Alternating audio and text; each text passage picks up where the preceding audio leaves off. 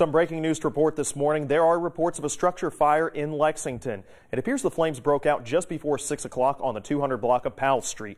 LEX 18's Jacqueline Nye joins us live from the scene with more details.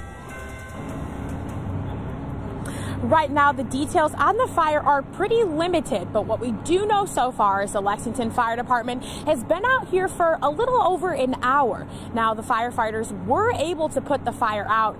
They tell me that the building the fire started in is vacant and that the firefighters have actually responded to a fire here before. Now, they aren't sure on an exact date of the last time they responded to a fire in this building, but the fire department does not know the cause of the fire. They just say that an investigator is on the way. Luckily, no one was hurt in the fire. Covering the news live in Lexington from the LEX 18 mobile newsroom, back to you. All right, thank you, Jacqueline. Now